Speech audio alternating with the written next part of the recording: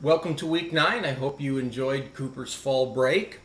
I want to say a few things about the persuasive sales speech that you're working on right now. Keep in mind that next week is when the drafts of the outlines are going to be due. And make sure that you're using Monroe's motivated sequence. The sample outline will help you with that, as well as the chapter readings. And a reminder that the need part of the speech must be real and must be supported by real research. In terms of the product or service, please be creative with that. And again, there's a sample outline as well as a sample video of the speech, and I encourage you to take advantage of that. And lastly, a reminder that this week the reading for Chapter 17 is due. Thanks, and have a good week.